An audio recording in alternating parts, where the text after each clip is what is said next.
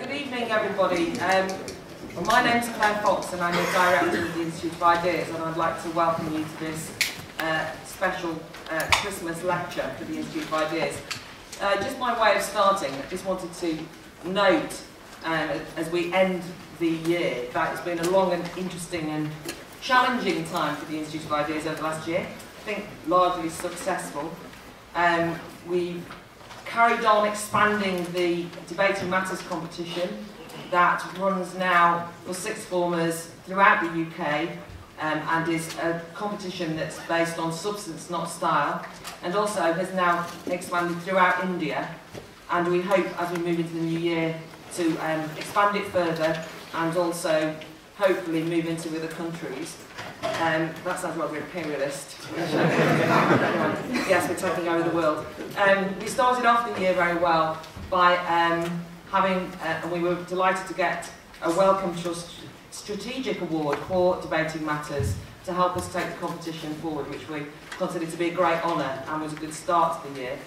We've also, of course, continued with the Battle of Ideas this year. I think particularly successful festival at getting to grips with some of the key issues of our time, and expanded that programme again throughout the UK through the Battle Satellite programme and increasingly internationally. In fact, Angus Kennedy has kind of moved us into Europe in that way. And we hope for 2012 very much that the Battle of Ideas will be seen as a European festival of ideas and as it expands outwards. We've also this year launched the Academy, a modest attempt at self-education in terms of going away for a couple of hundred of us to actually try and get to grips with some of the key academic ideas, knowledge of 2,000 years worth of knowledge, looking at classics and history, this year literature as well, and to try and see if we could move away from the more instrumental approach to knowledge and education that exists in the world. It was a pilot this year. We are doing it again next year in July, and I hope that many of you will come along, and the details for next year's Academy are here. Just say, in order to come to the Academy though, you have to be a member of the Institute of Ideas, and so I'd of course like to urge you all to join the Institute of Ideas. I'd like to thank those of you who supported us through this year, and we really couldn't survive without you. For those of you who aren't members, it's time to join. I hope that you'll feel that that's something that you want to do, because we really need your money and your support. I am trying to avoid the kind of Eurozone begging bowl approach, but money is a factor in the real world. So if you kind of like the kind of things we're up to, then please put your money where your mouth is. And when I say join, I am trying to avoid the kind of EU Merkel join or else approach as well. I'm hoping that you'll be convinced, both politically and intellectually, that you want to voluntarily join the Institute of Ideas because of what you think we're doing in terms of deepening public debate, not running shy of controversy, being prepared to challenge each other and think and say the unthinkable and unsayable is actually something that appeals to you. So it's in that spirit that we have this evening's Institute of Ideas lecture with 3 mini lecturers. I'm going to hand you over to Angus Kennedy, who's going to introduce it. He runs our Economy Forum and multitasks and does a million other things. But we inevitably think that this question is a key one for our time, and we're delighted to have the speakers to address it and Angus to introduce it. Thank you very much.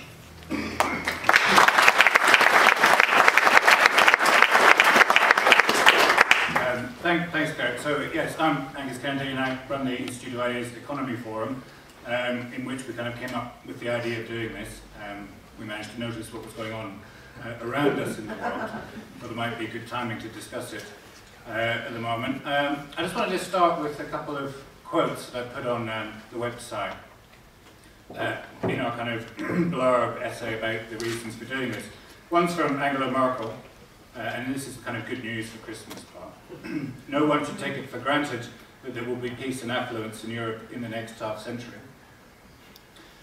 And if that wasn't bad enough, an anonymous EU official, only those Europeans in their late 80s will have any idea about how bad it could get.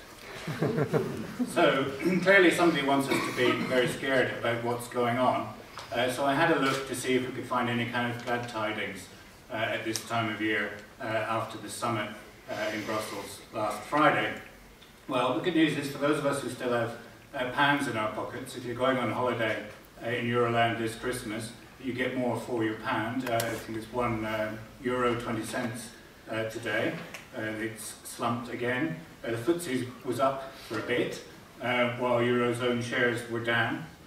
It's been sort of Merry Christmas for David Cameron. 62% of people polled in the UK support his veto.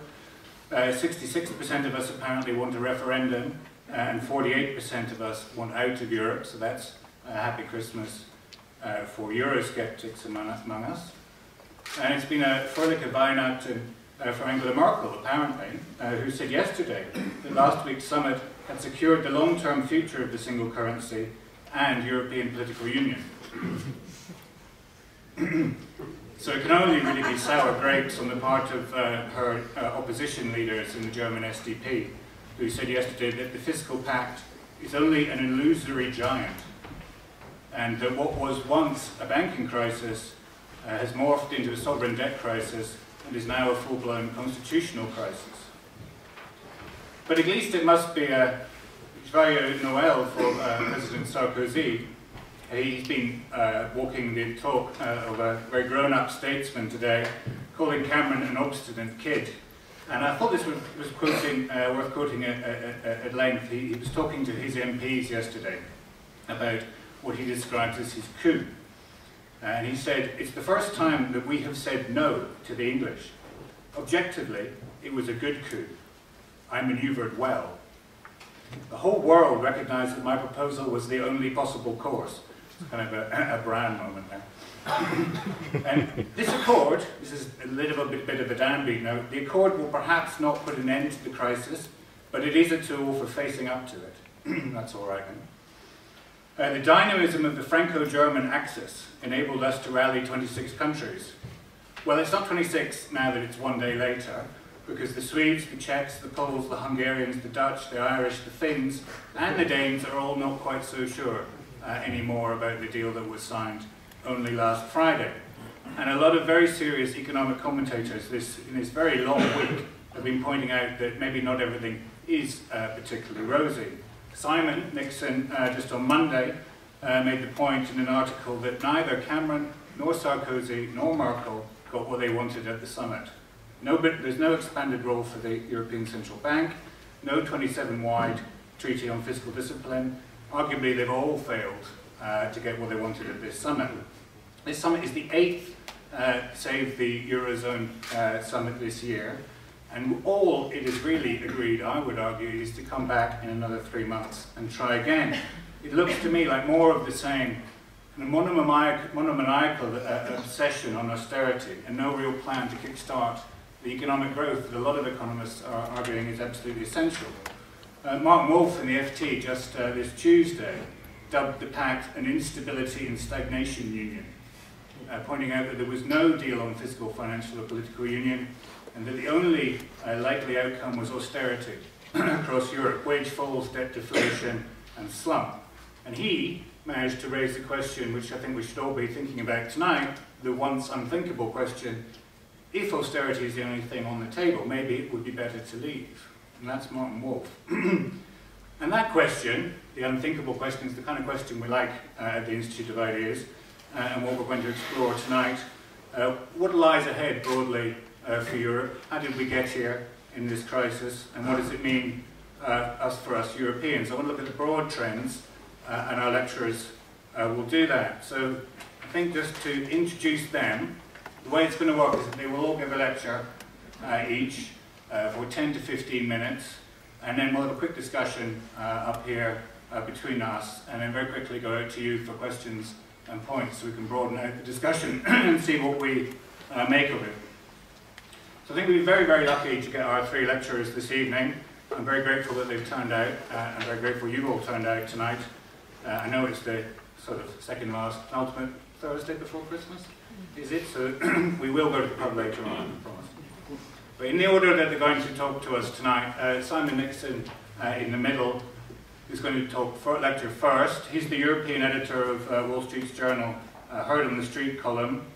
He's a prolific Twitterer. I recommend you follow him. I have been over the last week I found everything he said very interesting and illuminating about what's going on. He was a historian originally, an investment banker. Please don't hold that against him. A journalist. He's given up of his time to Carrick's tonight because he's not feeling too well, caught one of the colds that are going around. But I'm sure he'll be very interesting. We can clap them all at the end. I'll just introduce them all first. Oh, I should say as well that there's a bookshop over there which is 10% off tonight in the spirit of Christmas. And Mark's book, Simon's book is there as well, called The Credit Crunch, How Safe Is Your Money? How safe is it these days? Not less safe than when it was written 3 years ago. But still a very good read. Second to lecture will be Mark Seddon, just on my left here. Mark's been a journalist for 20 years, interviewed everyone from Michael Foot to Tony Blair, George Clooney to Lech Walesa. He was editor of Tribune from 1993 to 2004. He joined the Labour Party at age 15, which I guess makes him a kind of Labour Party William Hague. If that's all right to say. But he was on Labour's National Executive Committee for 8 years and was really the focal point of resistance there to Tony Blair and the war in Iraq, which makes him kind of a rare thing in the Labour Party, of like a principled politician. He's written a book about it called Standing for Something, Life in the Awkward Squad, which is very good, very funny, and over there. 10% off tonight. He's also an advisor, formerly the director actually, of the People's Pledge campaign, which is a campaign to back MPs who are prepared to support a referendum, an in-out question referendum on Europe, which makes Mark not only principled in his politics, but a committed Democrat and a kind of left Eurosceptic as well, which means it's great to have you on the panel tonight, Mark. And third to lecture will be Phil Mullan. Phil's an economist. He's the part-time business transformation director at Easynet Global Services. I think that means he works part-time rather than he does part-time transformation. His book, The Imaginary Time Bomb, about the social democratic changes in pensions, is over there too. But more importantly, maybe Phil's writing a new book about what the limits are to the muddling through, the summit after summit, the delaying, the reckoning with the economic crisis that we're seeing in Europe, examining what the limits might be and where we might run up against them, because that kick the can down the road approach to these problems can't work forever. So can we give all our lecturers a big round of applause?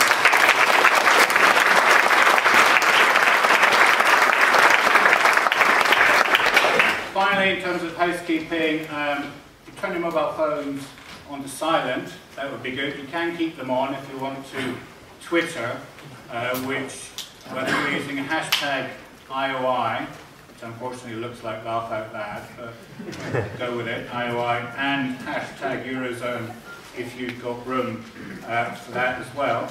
But that's it for me. Simon.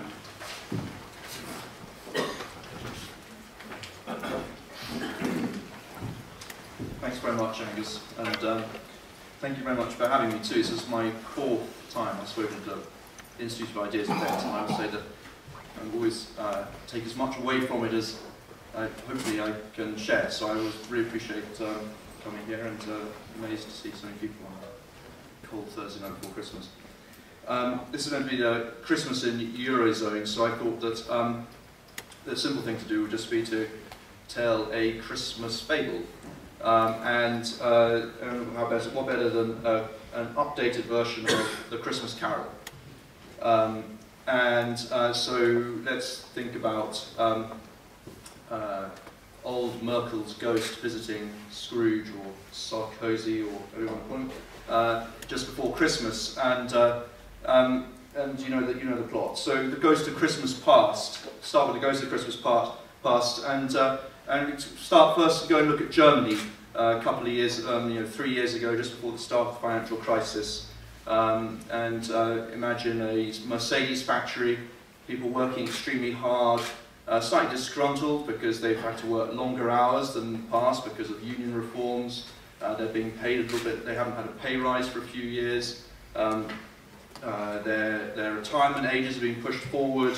But they go home and they don't spend very much money, they save a lot, and they put their money into the German banking system. We look across the continent to Greece. And there maybe we see some young, glamorous people around the swimming pool having some fun. They're actually retired. They're from one of the 100 or so industries that allow you to retire very early in Greece because of their unique hardship. They may be hairdressers or train drivers or something in past life. Or maybe they work for the Greek public sector, where were an enormous number of 1 million people in a country of 13 million people working for the public sector. And in the drive, maybe a Mercedes, and all of this paid for with government money that's come into their bank accounts, which of course have been borrowed from those German banks. And I think the point of Christmas Past is that to make the point that at the heart of this crisis is a competitiveness crisis, and that we can't really think about the Eurozone crisis without understanding that over the course of the era of the Euro's existence, the most extreme imbalance has built up throughout the Eurozone as the countries on the south of Europe and the periphery who joined the Euro didn't, rather than reforming their economies in the way that Germany had hoped they would. Germany thought that the Euro was a once-in-a-lifetime opportunity for them to become more like Germany. Whereas the countries of many of the countries in Europe saw it as a once-in-a-lifetime opportunity to borrow at very, very cheap rates and to enjoy all the trappings that came with that. And so each different country, all of these different countries found different ways to borrow, to mask their lack of competitiveness, whether it was housing bubbles in Spain and Ireland or expansions of the public sector in Greece and in Portugal. And what happened was that actually over the course of those 10 years, the wages of these countries relative to Germany went from about 20% below Germany to about 30% above in the course of a decade. So at the heart of this is a competitiveness crisis, and that's what has to try and now unwind. Going forward to the ghost of Christmas present, and we go back to the Mercedes factory in Germany, and my goodness, they're busy. They've never been busier. The work is still coming in. The German unemployment over the course of the last 3 years of the financial crisis, German unemployment has actually fallen. GDP is higher than it was at the start of the financial crisis. The workers, the people of Germany are still earning very good money. Of course, their borrowing rates are very low, and they're still not spending their money. They're still putting it in the banks, but those banks, of course, are now under enormous strain with a big capital hole. And then we go to Greece, and still there, of course, the situation is very different because the pensions are still being paid, and the public sector is still being paid. Very few public sector jobs have been lost, but despite all the austerity, wages have fallen, and many of these families now are having to support younger members of the family. Unemployment's very high. There's in the private sector, lots of jobs have been lost. The swimming pool probably has a cover over it now to avoid the taxman in his helicopter, who's now got a tax on swimming pools. Anyone who's got any money has put it offshore, taken it out of the banking system, so the banks can't lend. And people have been putting their money into anything that's mobile, so there's a lot of yachts and ships are being sold in Greece, so people can, if necessary, get their money out of the country. So that's a country that's in, and of course is relying entirely on every 3 months on another IMF check. Meanwhile, the ghost of Christmas present, we can look into the offices of David Cameron, Sarkozy, Merkel, and we can see them even today on the phone to each other, desperately trying to sort out the disaster of last week's summit, because, as Angus said, none of them got what they wanted. Sarkozy wanted the ECB to come in and unleash its firepower on the sovereign debt crisis. The Germans wanted a fiscal union that would be enforced through all 27 countries through the institutions of the EU. And the UK wanted some kind of special exemption for the city. None of them got what they wanted. The Euro crisis continues essentially to found, and what I suppose point of here is that the message of the ghost of Christmas present here is that this isn't really just a debt crisis. This is a competitiveness crisis, a governance crisis too. There's a crisis of governance within the countries of the Eurozone, where individual countries failed to reform their economies even as they were being bailed out by the IMF and the EU.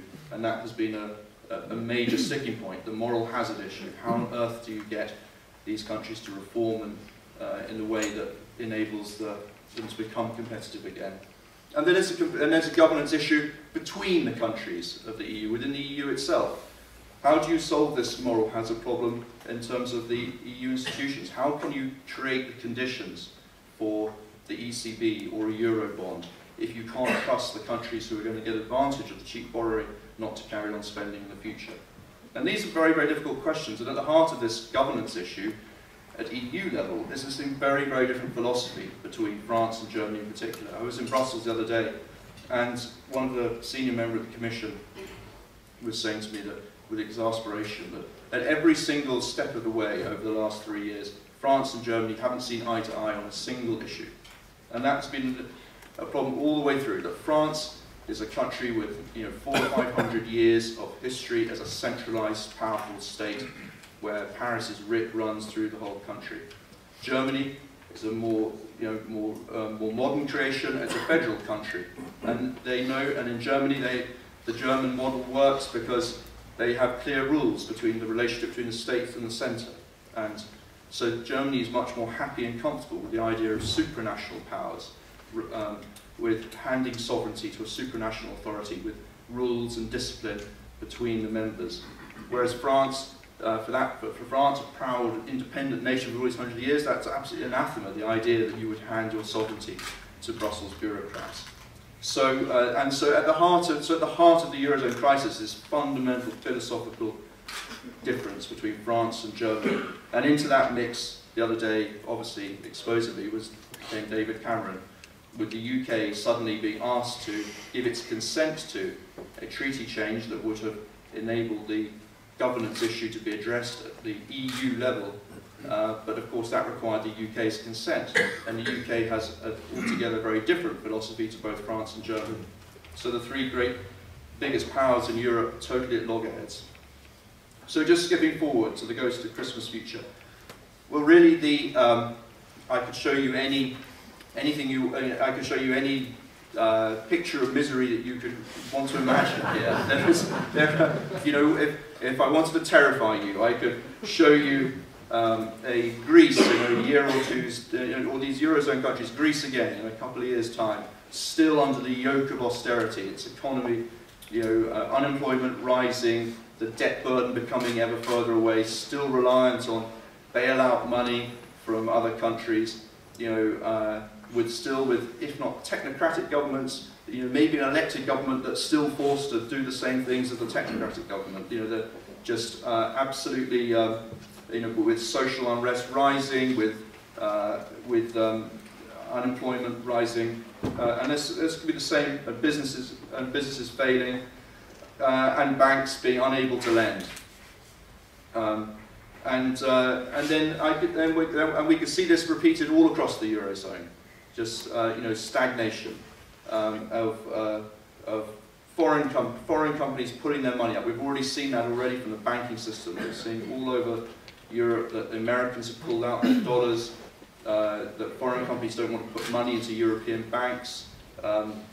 Businesses are scared to invest in the Eurozone right now. Everybody's worried about the collapse. If there's a collapse, what that would mean, how they can protect their interests, what they should be, how they should be protecting themselves.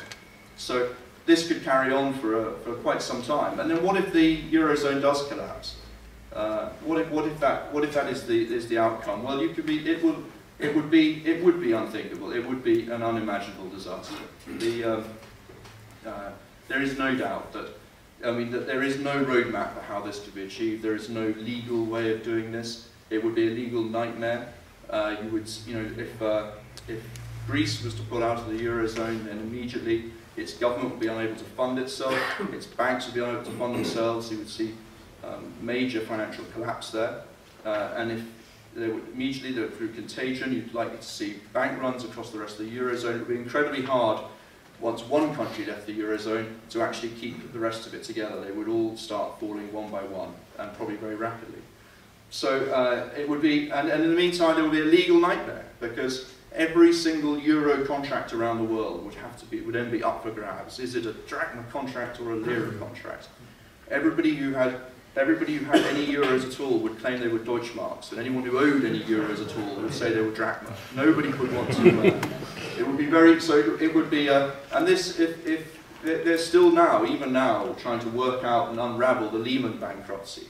Who owes who what? Imagine trying to unravel the single currency of 17 countries. This would be. It would be a very, very difficult time for the whole world, and who knows where that would lead to. So what happened in the story when Merkozy woke up on Christmas Day? Well, maybe Merkozy woke up on Christmas Day, and maybe having seen the terror of Christmas future, Germany agreed to allow the ECB to start funding the sovereign debt markets. Maybe France agreed to allow a proper fiscal union through the Treaty of 27, and maybe France and Germany agreed to leave their hands off the city so that David Cameron could give his blessing to the treaty change, and maybe referenda would take place all across the Eurozone, and a jubilant people would vote willingly for this new European Union, and confidence would return, and businesses would start to invest again, and the markets would reopen, and harmony would be restored, and in the Mercedes factory they would still carry on, putting their money into German banks, and in Greece they would take the covers off the swimming pools and happily pay the tax to the taxman. And they say harmony be restored. But of course, what do I think on this? Well, I have to say, my head says that intellectually I can't see it happening. But maybe it's something to do with human nature. But somehow in my heart, I cannot quite believe the world will really allow this.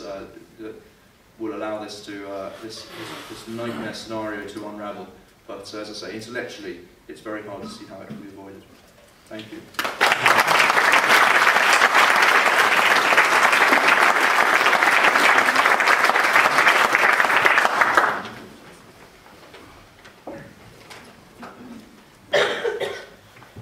Well, thank you, Angus. Thank you very much also to the Institute of Ideas. I'm not a technocrat. I don't think any of us are technocrats, so we're all on borrowed time, I suspect. Next year we'll be all replaced when the Institute of Directors eats up the Institute of Ideas.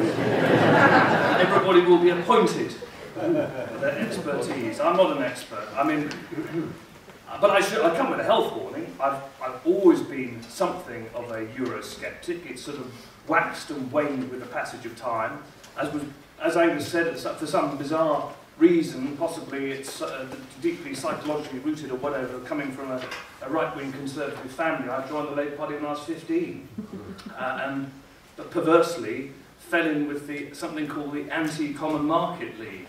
Now they had some concerns back in the 70s. They were very concerned that the common market that Britain had just joined was essentially going to sort of take trade away from traditional areas, and Britain would throw in its lot with Europe and turn its back on the Commonwealth. These are sorts of ideas that were being bandied around at the time. I mean, look, the thing has moved and changed massively since that time, and since there was last a referendum on it, which was back in 1975. Now, I'm also old enough to remember when Thatcher was in power, that things looked so desperate for the British left and for trade unions in Britain at a time of rising unemployment, that when Jacques Delors came along with his idea of a social Europe and a social chapter, the left, not only in Britain but in the rest of Europe, reached out and grabbed it and said, this is the best we can possibly hope for. We can't change right-wing governments in Britain. This is really what we must hope for. This is the best we can hope for. And it's very interesting actually to see with the passage of time now, that same man, the man who essentially changed the view very much of the Labour movement at the time, from being quite Eurosceptical and for voting no in the common market referendum to becoming a pro-EU party and trade union movement. Jacques Delors is now saying, well, actually, the whole Eurozone, the whole single currency, was built in entirely the wrong way and was bound to fail. So the great guru that many of us were looking to save us back then is now telling us something entirely different. And clearly, he has a point. Now, back when Labour was in power, not all that long ago, I remember there was a great push from all sorts of very bright people saying Britain really should join the single currency. You know, we'd be very foolish to stay out of this. And anybody who disagreed with it really was a sort of little England, didn't know what they're talking about, and was reactionary and all the rest of it. And I remember listening to people like Tony Blair and Peter Mandelson and Leon Britton and the Guardian staff and all the rest of it. Man, something kicked in, you know, it was kind of an immediate reaction. I'm not an economist, but I was immediately suspicious.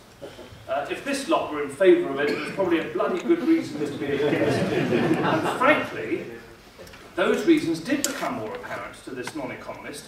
For some bizarre reason, I was put on something called the Labour Party's Economic Policy Commission. And if I could remember the day and go to the right place, we would meet with Gordon Brown to apparently decide what Labour Party's economics policies were. This, some of us tried to do, occasionally trying to force the odd vote and what have you. But one thing we did, I think, manage to do, some of us, is help stiffen the resolve of Gordon Brown, for probably just the same reasons that we were opposed to the single currency, because it was all in favour of Blair and Mandelson and others. He came up, of course, with the 5 tests, I think it was, wasn't it? The 5 tests for joining the single currency, which fortunately we never met. So there we are. We remain out of the single currency, and we see what's happening before us. And what I really, really don't understand is that watching things unfold at the speed they are, that there isn't a massive public outcry, not just here in Britain, but elsewhere in Europe, at the way decisions are being economic decisions are being decided. They always have to a degree, as we know. The word directive, you know, there is a directive on competition policy, there is a directive on trade policy, there is this desire really to centralise economic planning, but not in an old Marxist way, but I would argue in a kind of sort of neoliberal way, with a few crumbs thrown out at the side, and that was the social chapter. But we see this move towards rule by technocrats, unappointed people. We've seen, I don't believe in conspiracies, by the way. I do genuinely think it's usually cock-up more than conspiracy. And clearly, there have been some massive cock-ups in the European Union and in the Eurozone. But what is it? I mean, Angus and I were just talking about this earlier. I mean, the left and democratic forces of Italy have spent years trying to get rid of Silvio Berlusconi. And he went overnight. There was a bunch of people in Brussels decided he should go, and he was replaced by somebody who had never been elected, and by a government that had never been elected. When the Greeks had the temerity to talk about having a referendum, the same happened there. An elected government was just thrown out. It's just truly astonishing. And I just look to the usual places where I hope to see some absolute sense of outrage on the left and elsewhere, saying, this is democracy being betrayed. You know, we keep on being patronised in a way. I think that we're probably all very good Europeans. You know, we're all good Europeans, but we're constantly told that if we don't agree with the latest Euro directive or the latest decision being taken in the Eurozone, somehow everything's going to break up and we will find ourselves back at the sort of beginning of the First World War or the Second World War, or something we're all going to fall out of and start fighting. Utter patronising nonsense. So we're not able really now to ask fundamental questions, and we're being told the sort of political leaders and the sort of economic policies we have to have in near perpetuity. And you have to stand back too and think that it has taken centuries to fight for democracy, a representative democracy, right across the world. and that it wasn't all that long ago that actually there was dictatorship in many parts of Europe. Not long at all. I mean, it was back in the 80s, half of Central and Eastern Europe was under communist rule. Not that long ago, really, that Spain and Portugal were under fascist rule. Not that long ago either that Germany and Italy were as well. And I'm not saying that these are the forces that are being lined up now, but you can see that this new authoritarianism in a time of deep crisis, deep austerity, could rise again. So do you know what, bizarrely, when I watched all this stuff last week and I saw, again, the parochialism of so much of the British media, sometimes the damning, you have to choose between the Express or the Guardian sometimes, and there's nothing in between. There's not, I mean, this is why this is so good, I think, because I think we will get some intelligence coming out of this, because frankly, the idea that you're either with the Express or the Guardian, you're either in or you're out, and you can't stand back and say, well, hold on, just as Simon was saying, look at what was decided last week. It does appear, again, I'm not a technocrat, but it does appear there was an attempt to bounce a new treaty through. This was a pre-agreement about a new treaty, I think. And I think also that if it had been a new treaty being decided there and then, there probably would have had to be referendums, especially in countries like Ireland. And I can't believe the Euro-political class would have wanted that. So I found myself oddly, for the first time in my life, not in complete agreement with Cameron, because I think that the City of London should be taxed. And I think that some of the recommendations, and I think the Vickers report, are probably tougher than what the Europeans were recommending, which is very interesting. I'm all in favour of a Tobin tax. Of course, it's easy to say I'd much prefer to have one internationally agreed. Well, yeah, like Kyoto, it can come about. I'm all in favour of, we should all be in favour of international agreements. But I'm not sure that I thought that was a particularly good idea to be bounced by President Sarkozy into a banking tax, essentially, as I could see, to take money from the City of London to help prop up the Eurozone. I think that's what it was about. So I don't entirely blame Cameron for doing what he's doing, or what he did. And I'm still looking for the left democratic response, or at least the democratic response, or at least the liberal democratic response. Oh, forget the liberal democrats. We should forget them. What a waste of time. And as for Nick Clegg, I mean, the other thing I would say, I mean, the other slightly, sometimes when you begin to doubt and you think, well, perhaps they've got a point, out come Paddy Ashdown, Nick Clegg, Peter Manson, all of these people patronising us, forgetting to be picked up by lazy journalists on their total support for most of these mad things that have come about over the past few years, and not really facing up to the reality. And I think, essentially, it's something we do have to face up to, that many of the people who were behind the idea of a single currency were quite genuine. I think they were quite genuine, but I think they were driven really by a political idea of what they wanted Europe to look like. Well, that's absolutely fine. But the one thing that did make me think along, I suspect a lot of other people, is this idea that one size fits all couldn't really work in a crisis. And never mind a crisis, if anything, I kind of suspect that the single currency in the Eurozone has been derailed by Anglo-American neoliberalism. That's what's done it in. The total free-for-all of the bankers and the complete deregulation of the city and the rush to the bottom, the globalised rush to the bottom. That's what's helped destabilise the euro even further. So I kind of think that actually this whole issue of democracy goes to the heart of it, and that for too long people, not just in Britain, it's not just a thing in Britain, but across Europe too, people have got genuine, it's more than concerns, people are now getting extremely worried, and they feel that they have been told to believe this and told to do this, and they no longer, and they're losing their democratic rights, they're having governments appointed, and that what they would really like to do is to actually decide what sort of relationship they would like to have as European countries.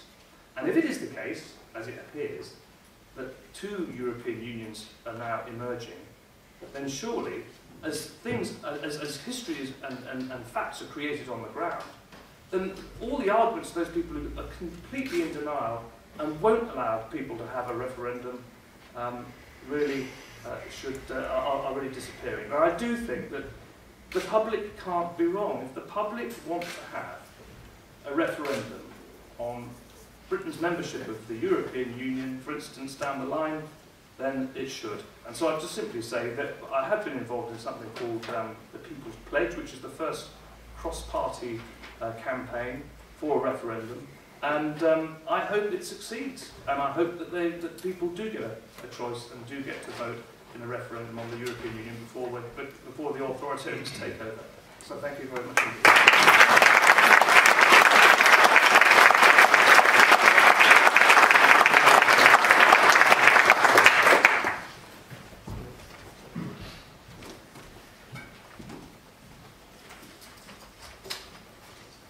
So can I add my thanks to those of my fellow panellists for the opportunity to speak, and also welcome such a large audience. So Christmas time, time for making wishes. Now sometimes, as many a good Dear Santa Claus letter will testify, sometimes these Christmas time wishes may seem, at first at least, a little outlandish, a little utopian, as your children might tell you. But in that good seasonal tradition, I want to make my wish for this Christmas. So my wish is, some may say a little outlandish, which is I wish to see a speedy dissolution of the euro. I want to see this as part of a new political, democratically infused campaign for a stronger, united Europe. So an end to the euro in the context of campaigning for a stronger Europe. Now first is a little bit of good news, right? And as Simon especially pointed out, there's very little good news we can really latch onto with anything to do with respect to the euro. I mean, day by day it seems that the possibility of a banking implosion and the consequences of that for an even deeper recession than is already on the cards for next year, that ratchets up. But the little bit of good news I would refer to is what happened last Friday morning, because I think that breakup between Cameron and the other European leaders does make my wish a little bit easier to come true.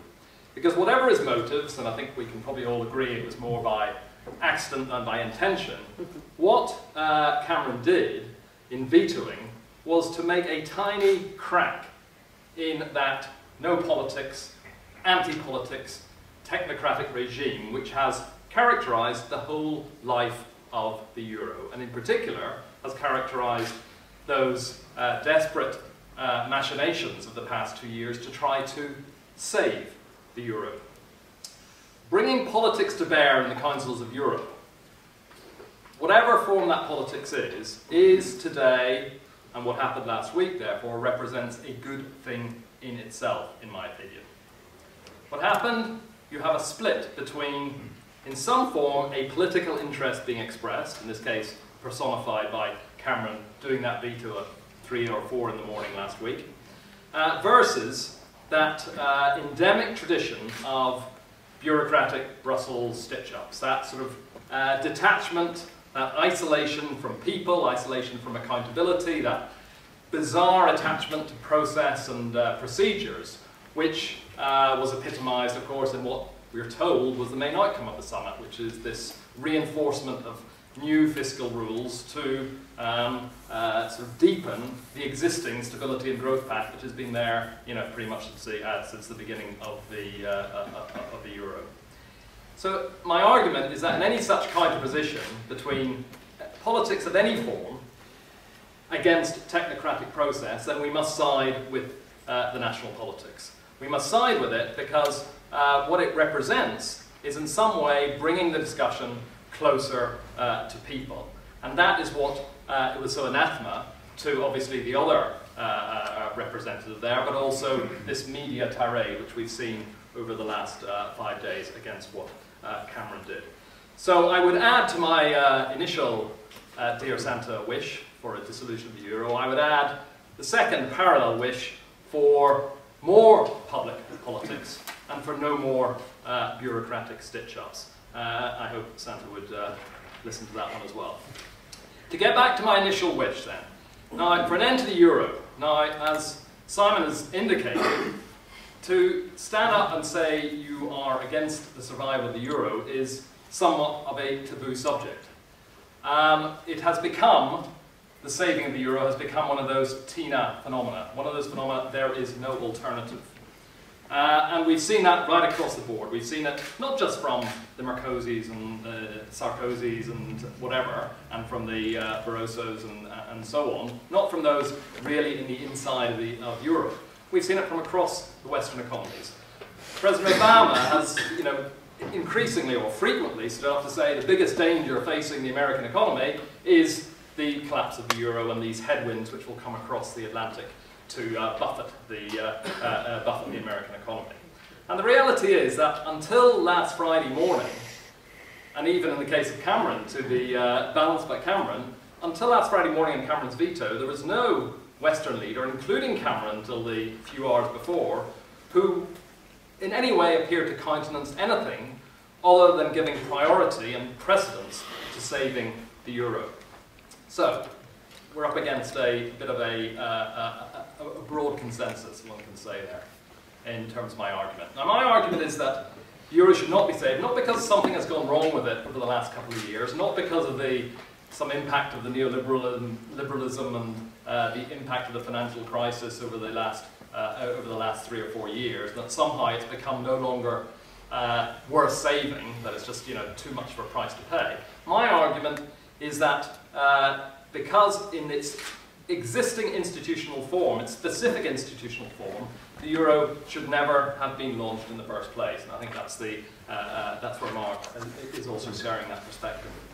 The problems of the Eurozone are rooted in the simple, essential flaw at the euro's heart, which is that you can't have a stable currency union across economically uneven countries without previously establishing a political union.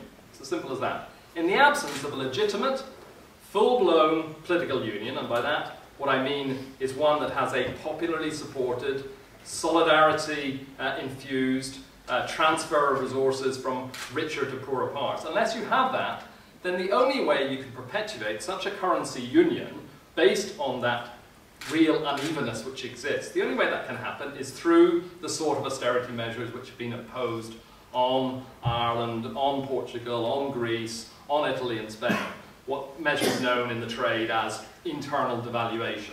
You don't have the opportunity to devalue your currency. The only way you can survive within a currency union is to push down your prices, mainly through the acceptance of cuts in wages. That's the only way you can make a pretense of addressing that competitiveness problem that Simon talked about. So that means that the future for the weaker economies, the future which in fact Simon charted out there, can only be one of deflation and of prolonged slump. And I would stress that that would only be the price of sort of maintaining in a sort of medium-term basis, a temporary respite to the consequence of that unevenness. Because that austerity, which was already being imposed and which we're being told there needs to be much more of, would not even address the underlying basis for the unevenness. It wouldn't address the competitiveness. It wouldn't address the productivity differentials, because that would require something much more substantial, which I'll go on to talk about. It would be pain without any real gain or real solution. So, my argument then is that the euro as presently constituted is therefore both undemocratic and also dysfunctional, and I'd argue it's irreformably so. Letting it go now, through a collective decision to dissolve it, would be the better and more progressive path to take. And despite all the obvious, heavy, legal, technical, practical repercussions which Simon has talked about. Against all those fear of global catastrophe, what I would argue is that there are three signed, interlinked, and I'd say pretty much certain benefits from the dissolution of the euro. Firstly, it would be good for democracy.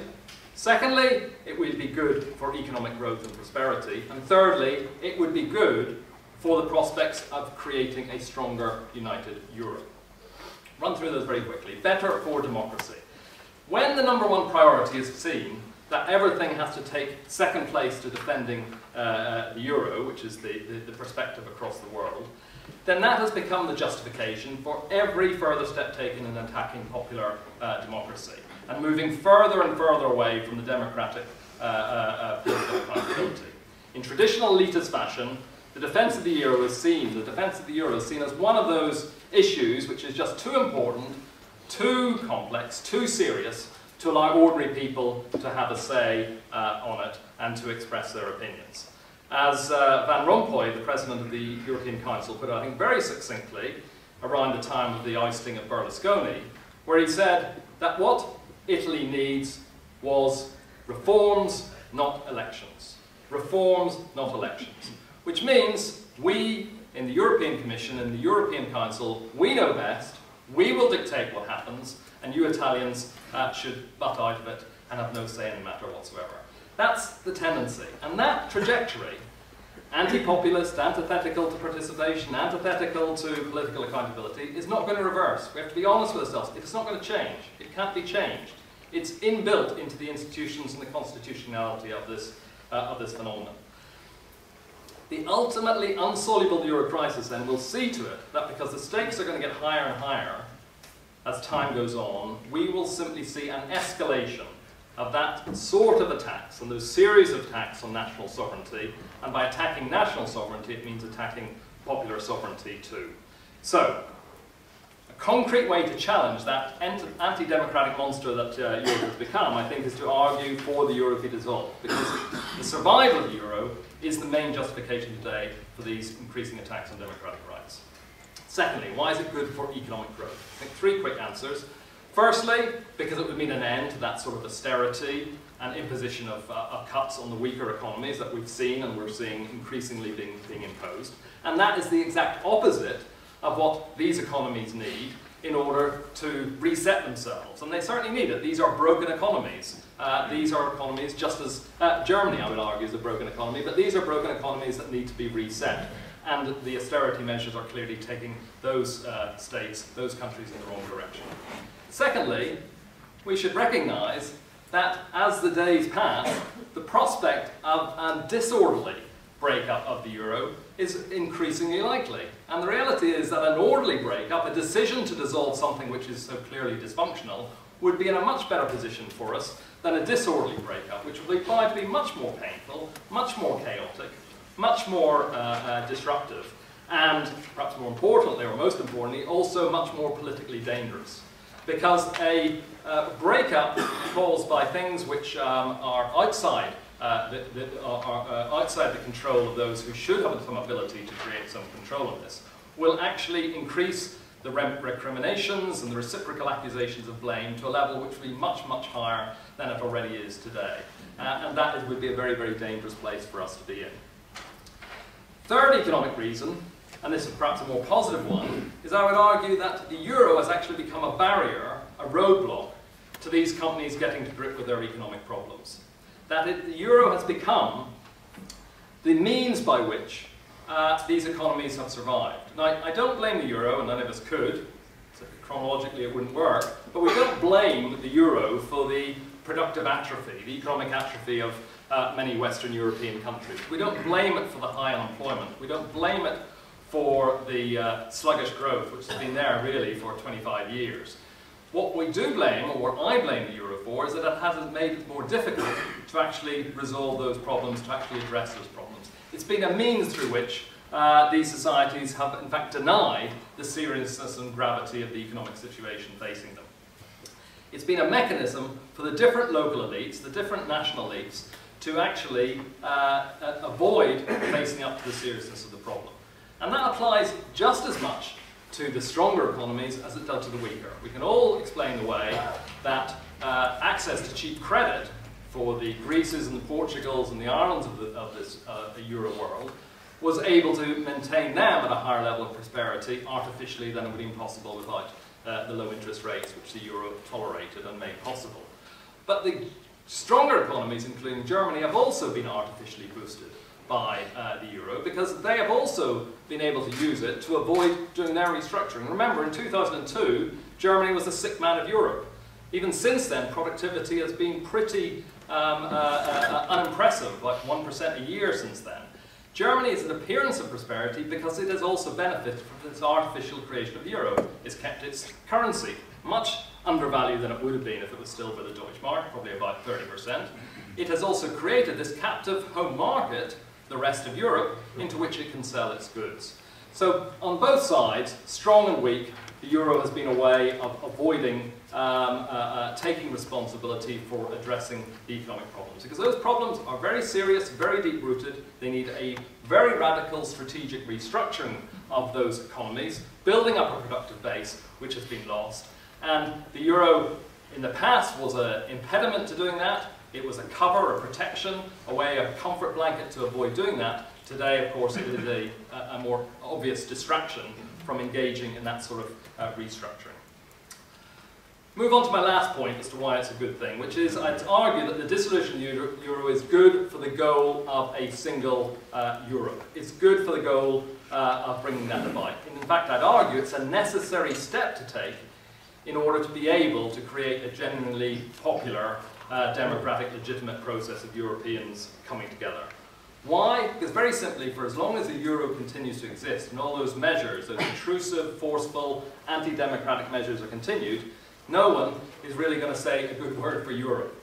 Right? For as long as that happens, then it will sully and tarnish the whole idea of one union. Who spontaneously will say, I'm for this great Europe, when you can see the destruction, the anti-democratic force and use of imposition, and the austerity, when that is all associated with Europe in so many people's eyes.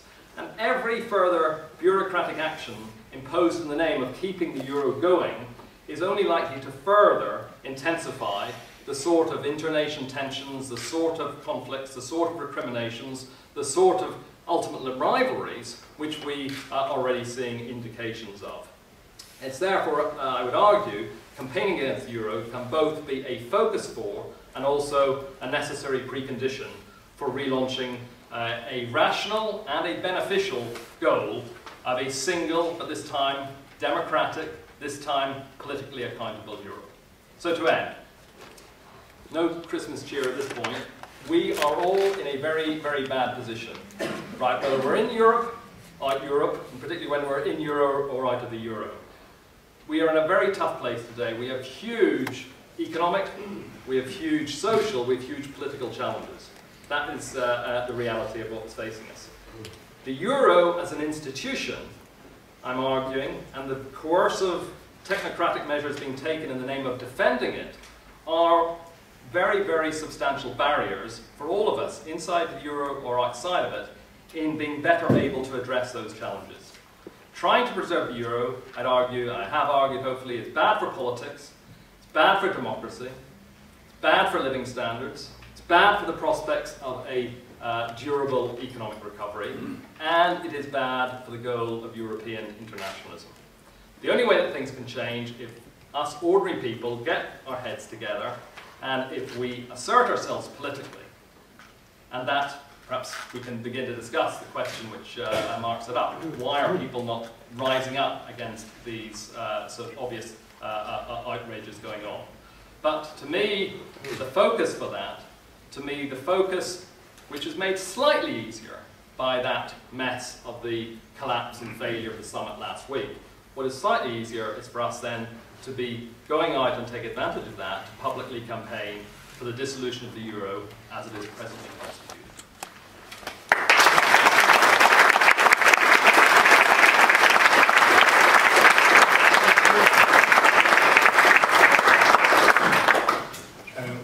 Thanks, Phil. I want to go out to take points and questions quite quickly, so I think I'll just throw out one thing that's kind of I struggle to understand. Whatever the economics of it, and it is very complicated, lots of the economics of it, I think everybody can agree that the language in which the discussion is being had publicly over the last 6 months has changed. A number of you have reflected on the language of force, which is being used more openly. It does seem that the Europhile position, and Simon, I'll probably start with you on this. The Europhile position seems to be that you're with us or against it. Against us. You're either in favour of Brussels and a forced march towards fiscal discipline and austerity, or you're a little Englander, Euro-fascist, as I think Roger Cohen was calling people who are sceptical about the euro, people like Phil, that's kind of middling with euro fascists on my left here. You don't have much of an option, you're one of those two things. But what I don't get, so your position where you left us was a collapse was maybe possible, but unimaginable. Phil's not only imagining it, but wishing for it. How do we not get you to agree, because I don't want you to do that, how do we just understand it? Because you're saying, on the one hand, it must stay together, but on the other hand, because collapse would be unimaginable, right? But on the other hand, it's tearing itself apart because there's an imbalance of competitiveness and there are national interests between France, Britain and Germany, if only those big three, that seem irreconcilable. Just today, the governor of the French bank is saying, no, Britain, you should lose your AAA status long before us. Right? They're throwing these weapons around. Why would you want that lot to stay together? Well, I hope you're not classifying me as a Europhile on this panel. That would be a terrible mistake. So yes, well, I'm not an economist like Mark, but I was at university during the Maastricht debates and set up my own little anti-Maastricht ginger group. So I have, long. Mike painted my colours and Mark back then, and I wasn't an economist at university, but I did understand, I think, intuitively or well enough that you couldn't have an economic and monetary union without political union either sooner or later or eventually, and as a result, I've been against Britain joining the euro ever since, and so I was never someone who supported that. I've always thought that it was the only way that this project could end was in either collapse or in political union, and nothing in the last 2 years of writing about this extensively has changed my mind. And I also think it's possible to have a more nuanced position about the UK's role in the European Union. I think that the Eurozone and the European Union are two different things. I have, although I'm very much against Britain and never wants Britain to join the euro, and I hope and don't believe it ever will, I am quite ambivalent about. I'm much more open to the European Union. I think that actually the European Union has quite a lot to offer the UK, or at least in its current form. How do you reconcile the point that you're making? Well, I think that I think my point is that I just simply don't believe that that there is in Phil's. I don't accept Phil's view that there is an orderly way of breaking this up. I don't believe that you could get even a small group of people in one country, let alone 17 countries, to start discussing how you would break this thing up without it leaking within hours and the banking systems collapsing within hours and the whole thing falling apart in a very disorderly way. I think it's it took 2 years after they actually fixed the exchange rates in perpetuity before they actually were able to introduce notes and coins into the Eurozone. They had to change all the ATMs and get the notes printed and distributed, and so trying to do that in reverse, there's no reason why it could be done any more quickly in reverse. It's still an absolutely logistical nightmare to try and introduce new notes and coins, for example. So it's simply not. It's practically an extremely difficult thing. No, I don't think anybody can. If there was any other way around it, one wouldn't will this end to happen. If this thing would break down, I think it would wipe out people's pensions, wipe out people's savings. It would lead to mass unemployment, and who knows what would come out of the ensuing political instability. This is not a sort of throw it up in the air and let's see what happens kind of scenario that I think anyone should want to happen. If we're talking about trying to preserve democracy and preserve, good governance, whatever, I think that that we should start with the idea that actually that trying to maintain some degree of our prosperity and living standards is probably a good way to start. So I think that we should. So I think that. But having said that, I made the point that that the only way that this thing could be resolved is to solve this is to address the competitiveness issue, and that will require eventually fiscal transfers, either in the form of debt relief or ongoing fiscal transfers between countries. And the only way you can have fiscal transfers between countries is if you address the governance issues I was talking about, which means that you have to have legitimate and disciplined, rule-based systems by which those transfers can happen. And that would have to be democratically achieved. It would have to be democratically accountable in some different way or other, and there are various different ways of doing that. But I think it can be, it possibly can be achieved. It's possible that it could be achieved. But as I say, I see the philosophical issues between the players that are barriers to that, and I think they're very, very hard to overcome. I just, you know, but the part of me that has 3 small children hopes that they do get overcome. Okay, so Mark, what's your take on it? Because the nightmare scenario that Simon's painting, of taxes going up, unemployment going up, wages going down, pensions going down, is arguably already happening, right, in a large number of countries. And people are not really doing anything about it. Do you think we can push open the door that Cameron may have inadvertently opened towards a more public political debate? Yes, I think of course they can, because we do still live in a democracy, and I suspect that because Britain remains outside of the Eurozone, there is a degree of room for manoeuvre that other countries may not have. And it's also quite possible that at the end of all of this, a sort of variant of the Eurozone, we're told, could sort of survive around Germany and actually become quite powerful, and there may be a future when other countries might decide in a referendum to rejoin it. Who knows? But I mean, I think that the problem we have got is one that in our dumbed down political culture, that so much of what passes for debate is raucous and strident, and that people are it's very easy to put people into boxes. It hasn't actually helped, I would argue, that a lot of what you call Euroscepticism has been, really, I mean, the running has been made by the Nigel Farages of this world, I mean, by people burning EU flags, and not total nonsensical stuff, but again, elements of the media would happily play along with that, because I think there is probably a degree of truth to say that, the mass media organisations of Britain, especially the publicly owned one, the BBC, that is rather averse to actually stepping forward and saying, well, hold on, there is another view. I mean, you may find it sometimes in different forms of the media, on the internet and what have you, but that has been the problem. So I thought you would be in favour of raucous and strident debate. Well, what I mean by that is that, the only Eurosceptics can be flag burners, or the UK Independence Party, and listening to Nigel Farage making ludicrous comments about Germany, insulting comments about Germany. I'm sorry, but there is a great tradition on the liberal left, not just only in Britain but elsewhere, of a Euro, not towards Europe, but towards institutions. And exactly as you were saying, Phil, I mean, the whole argument of the Euro itself, what you were saying, would be regarded by the Euro establishment as being absolute heresy. But you don't sound like a heretic to me.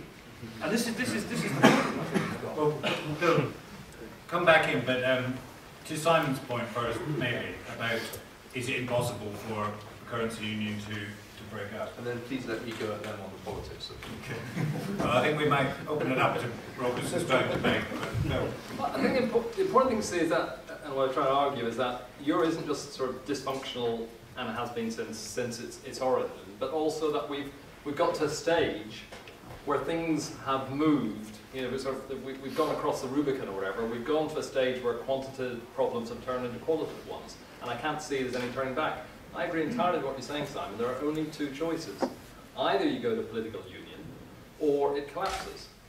Political union means imposing on people who've had no say in the matter a full, transfer union. That, if one can countenance what that involves trampling on democratic rights, not just for the, periphery of countries, it's trampling on the democratic rights of the German people. It would be telling the Germans and the Dutch and the Belgians and others who got a little bit of money, Belgium haven't got too much, but it'll be telling the richer taxpayers, you, who never voted for this, who never signed up to this, are going to have to pay in the same way that the rich states of the United States of America, pay for those which are disadvantaged and are maybe recession hit in other parts of the United States of America. That's what he's saying. You'll be trampling on the democratic rights of people across the whole of Europe if you get to political union.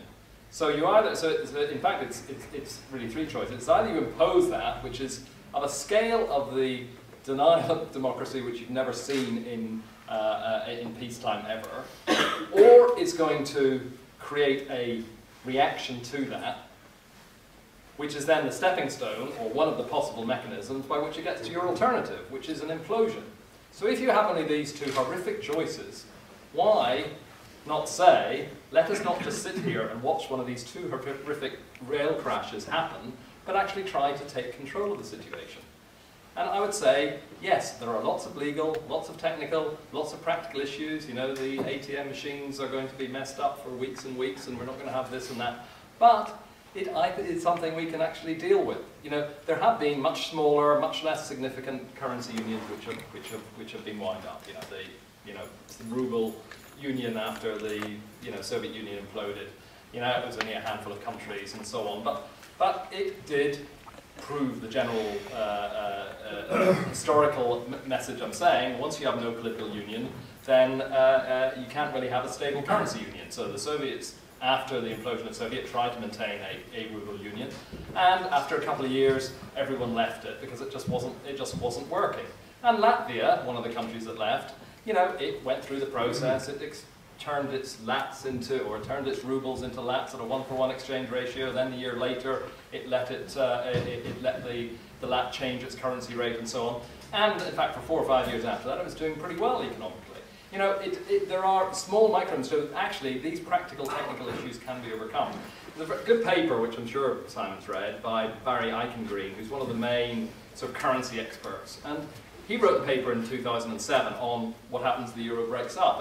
And he goes through all the economic points, the technical points, the legal points, and so on. And interestingly, he says, actually, these are all very difficult, but they're manageable. The most difficult problem is the political one, because he envisaged a scenario wherever one country would make the move to go out, and it would create tremendous international conflict.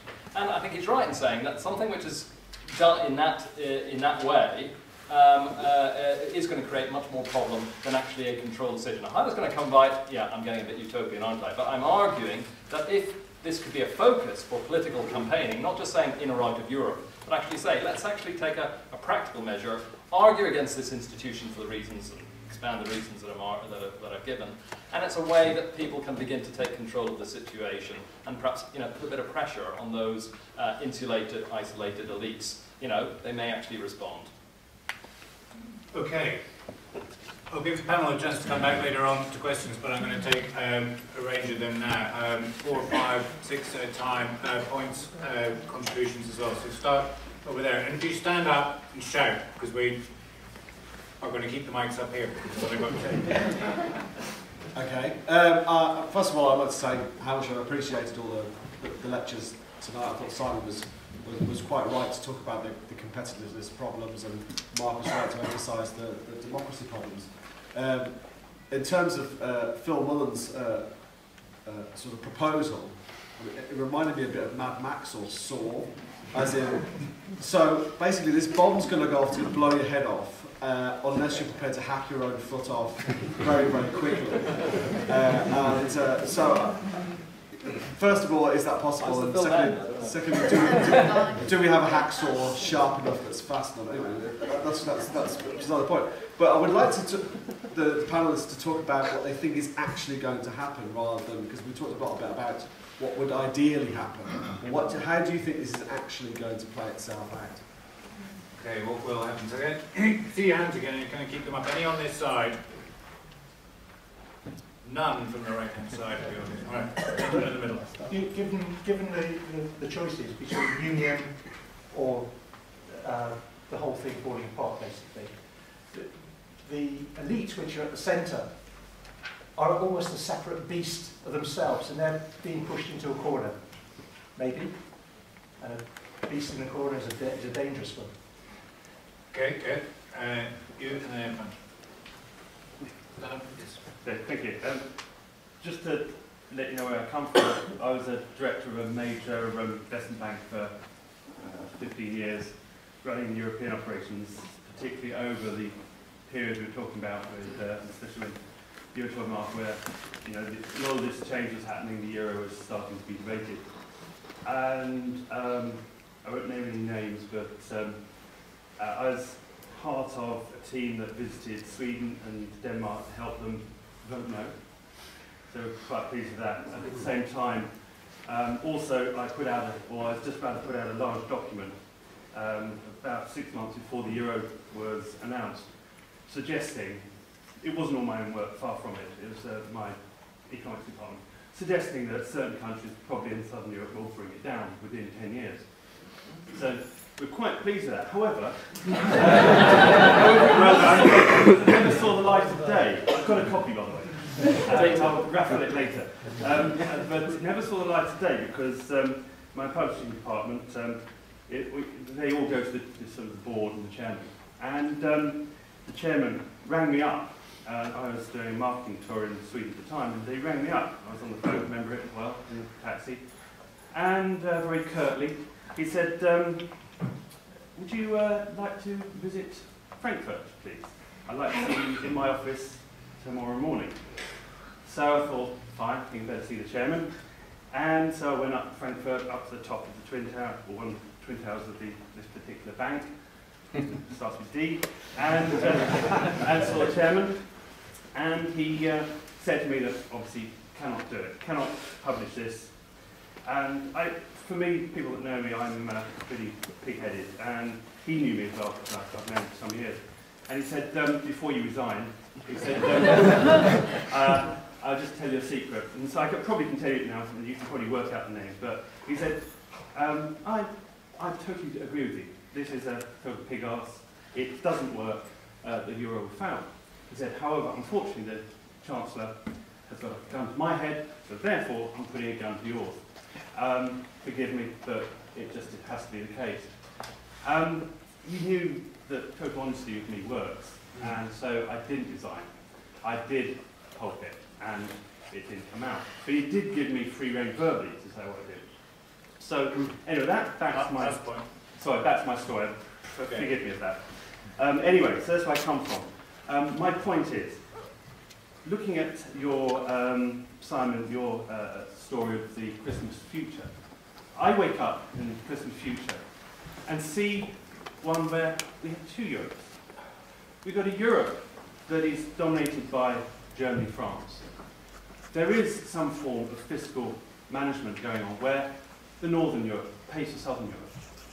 It balances perfectly. If you actually work it out, the surpluses of Germany, particularly, but also of the Netherlands, work out almost exactly the equal funding needed for Italy and the Southern Europeans. It works, it balances perfectly.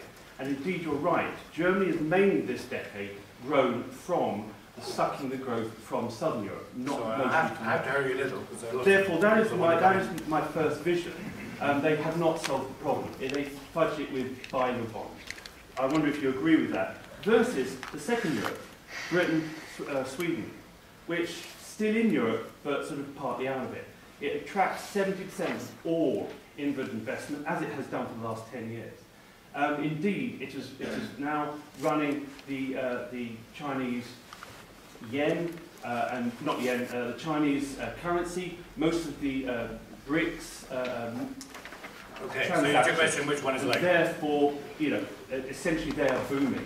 Okay. Would you suggest that that vision has any thought in your work? All right, two possible futures. Yeah. Lady in front, can I see hands? Okay, so I'll take you, so at the back, then you, then you. Kerry from Holdright, a couple of quick questions. Simon, and I heard you before in a debate agreeing with someone who referred to the Greeks as slackers, but it does seem to me that you consistently go along with the idea that we should take a hammering. And I'm wondering from all the panellists if, given there is a problem of lack of competitiveness and lack of productivity that needs to be solved, who you expect to make the sacrifices and pay price for that restructuring? Because it seems the Greeks have taken an unfair hammering, and I would also from my understanding, it's true that in fact, apart from a lot of nonsense that's talked about everyone retiring at 50 in Greece, which isn't true, and one of the lowest, a third of UK income is the average, about €800 a month, and that's with increasing living standards. But it's my understanding that, for example, Germany and France, in fact, have never bled as a result of the IOUs being over-leveraged and the extension of credit to countries like Greece. In fact, they've done very well off the interest, is my understanding, but the Greeks have got a hammering. My question for Mark is, the contempt you talk about for people, which we know is so widespread, how do we deal with that? And I think that part of that is seeing the British public as a lot of sort of Union Jack, flag-waving, you know, anti-European, nationalistic nutters, when, you know, if there are some of those people, to be quite honest, at the moment, I wouldn't blame them, because I would see the EU and the Euro as a profoundly anti-European institution, and something we do need, as Phil says, to get rid of. My question to Phil, very briefly, is you referred to the Euro, not the EU. Is that deliberate, or is that shorthand? Okay, and the gentleman at the back. Which one? Gentleman to your right.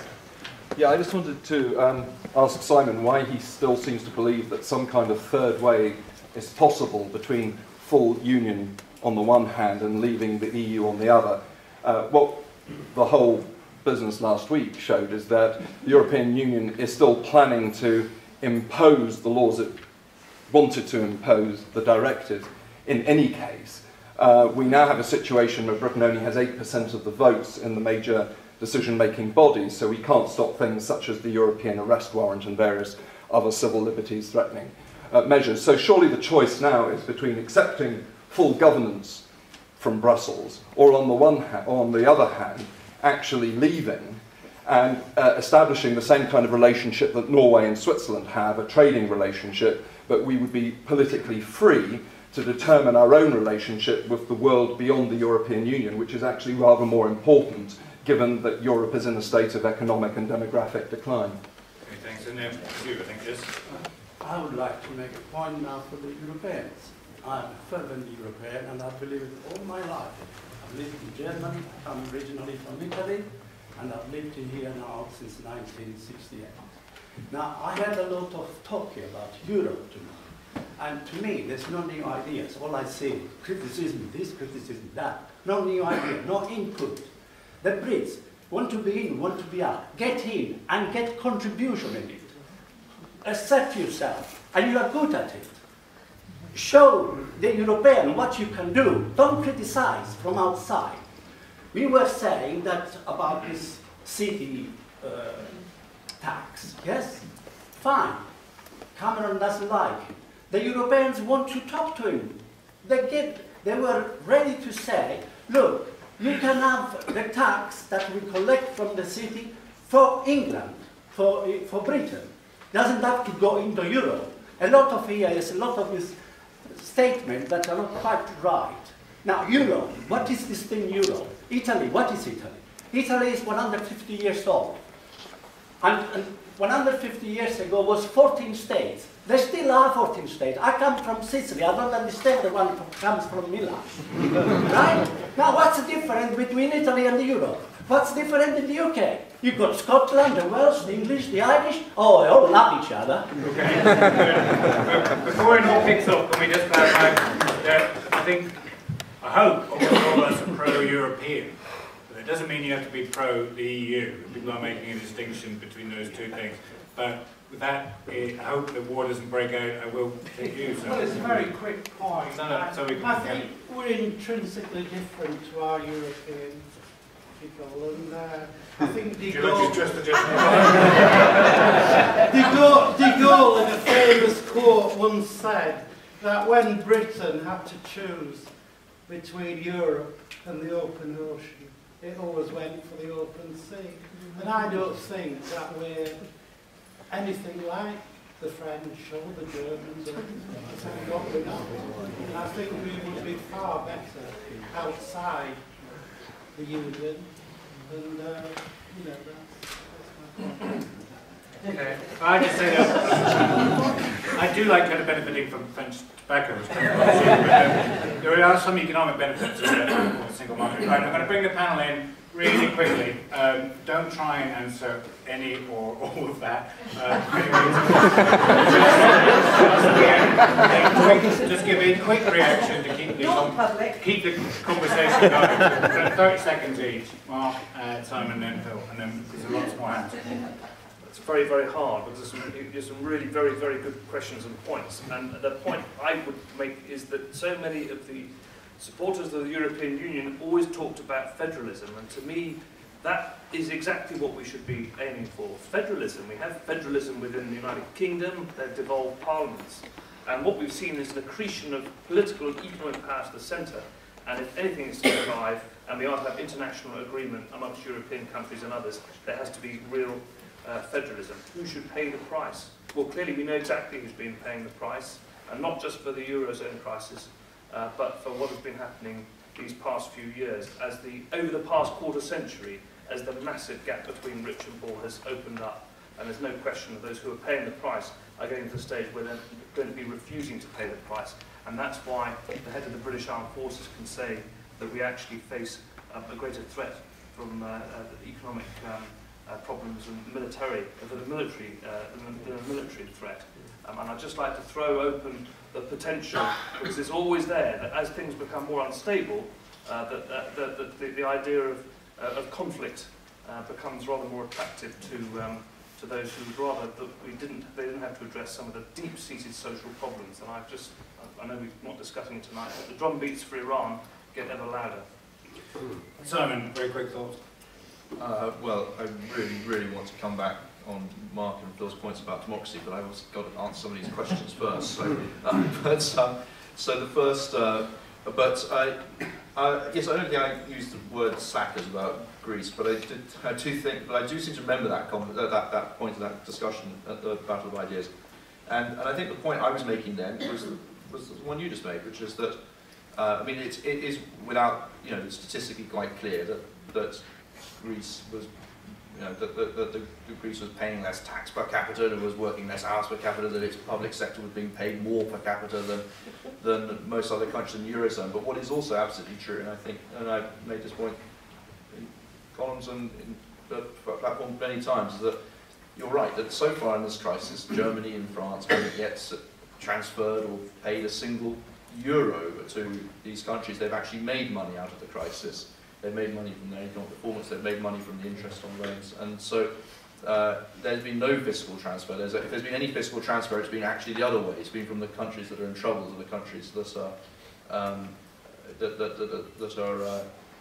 to the countries doing well. And the country that has the most to feel aggrieved about is Ireland, which agreed under pressure from the European Central Bank not to actually inflict losses on any of its bondholders in order to preserve the integrity of the European bond market. And is having to pay the consequence of that. It took an enormous hit for the Union and has not received anything in return. So I think Ireland has a very good reason to be aggrieved. I think on the issue of different types of Europe, different visions of the future. I mean, I certainly think that that the UK and Sweden have done very well from their arrangement outside the Eurozone. I think there's a very, very big issue raised, which David Cameron's veto the other day has brought to the forefront of the debate, and I'm not sure, I think whether it was cock-up or conspiracy, whether he meant it or he didn't mean it, I think we can debate that, but I think he's brought, the question, he's now definitely brought the question very much to the forefront of debate as to whether we can carry on with that arrangement in the future. If the Eurozone survives, will we be able to carry on benefiting in the European Union, carrying on enjoying the single market? I don't know, but that is a valid debate. Leave it there, Phil. Rob over there said enough of your fantasy ideas of putting forward, outlandish political campaigning points. How's it going to work out? Well, on the issue of sort of forecasting, as you know, you're supposed to either give an event or a date, but not both at the same time. So, on the sort of timing of it, I think things could continue longer than people think. I think, the history is that dysfunctional mechanisms and dysfunctional institutions always last longer than they rationally should. I mean, the American dollar, for example, as world money, stands out as being the world's biggest debtor nation. Is the currency that everybody wants to get into. I mean, what's going on today in terms of the dollar, even more than gold being the safe haven. That will not last forever. But anyway, what I'm saying is dysfunctional institutions last long, and I think the euro also will. But I think it's therefore going to be pretty bloody in a, not necessarily in a literal sense, but pretty barbaric in terms of what we're going to see. I think what's going to happen is I do not think the political union can be imposed. I think that is a step too far. So I take Simon's point out. You've either got imposed political union or you've got breakdown. And at some stage it will be. I mean, I think next year, early next year, we've got the Greek debt crisis coming back again. I mean, Greece has been sort of off the agenda a bit in terms of the discussion. It's more been on Italy and been on the goings on between Brussels and Paris and Berlin and so on. But I think, Simon, correct me, I think the next big tranche of refinancing that Greece has to do is in March. And I think if they don't get some things in place in the next few weeks, I gather, then it's going to be very difficult for that refinancing to take place. So I think that will be the next sort of little thing going up again. But I think probably they'll keep working through things for longer than we think. But in the end, it can't survive. It can't work out in a nice way. Okay, so I'm going to try and run this way. There'll be lots of people wanting to get in. So if you can make your points or questions kind of sharp and concise, and hopefully we can get you all in.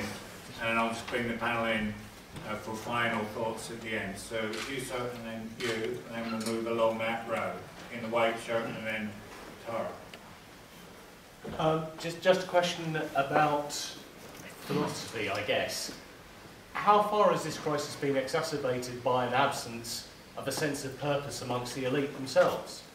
I mean, is this the inevitable playing out of the absence of the subject in politics? That the political elite themselves seem to have no sense of purpose and no sense of direction. And in a way, is both of the options being presented either an orderly default, a disorderly default, or managed austerity? Well, three of the options, sorry. Are they themselves just another straitjacket? Are they just another series of external contingencies being imposed on the subject? Or, is there another way? Okay. That's kind of, you can't save Europe if you don't know what it's for, question. So, didn't you start? Yeah, my question was... Stand up, please. Thanks. Do you think that the way that the future of the euro is being discussed, I see it as being very technical, very complex, very financially difficult. Do you think that's confused people a bit? And therefore, when democratic governments are being pushed aside in Greece and Italy, people have been a bit unsure about why they haven't been as angry as otherwise would have been, because it's to do with the euro, and it does seem to be a very difficult subject to understand. Right, and then white shirt, and then to the end of that row. Yeah. Well, I mean, I've been very busy recently trying to get a job and make ends meet. I'm sure everyone else has here. But I recently on the YouTube I started watching. Is it Nigel Farage or whatever? Yeah. And actually, he's not that bad. He stands up and he says, things like, "You sir, how come you get paid more than President Obama when you're Italian elected?" Of course, and then it's this Barroso guy who said, "Well, I'm elected in secret ballot." Of course, it's all that sort of nonsense, so I just wanted to know what the panel thought of him, and really. Very good. Good question. And then, yes, you, Tara in the grey, and then corner now. Well, I guess I would like to know what the panel think, because it's relevant both for the kind of apocalyptic scenarios of the disorderly breakup and also Phil's more positive argument in favour of the democratic benefits of the breakup of the euro. I mean, does anyone know, because I genuinely can't really work it out, what about the public will in countries such as Greece and Ireland? Because actually I do not see, actually, despite their problems in Ireland or Greece, that there is actually a desire to break free from the euro or the eurozone.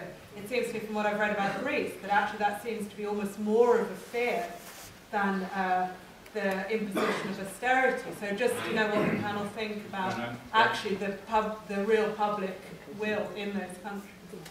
There, and then we'll loop round. So James. I think the exclusion of real democratic input into the whole European project, pretty much over the last 10, 15 years, is one of the reasons why we're in the state we're in. I think it's not just that we're trying to preserve democracy in some abstract way, but without proper democratic pressure and debate, it is really left to that kind of nice group of nice people around Brussels with their 4 degrees and their 8 languages, who all know each other, and who are all engaged in this kind of internal discussion in this very timid, cautious, kind of piecemeal, kick the problem down the road way. And that will just carry on. I think Phil's right, you know, that as long as they're left to their own devices, they will be continually trying to get their mate in charge of Italy and their other mate in charge of Greece and so on and so on. That's basically what's happened.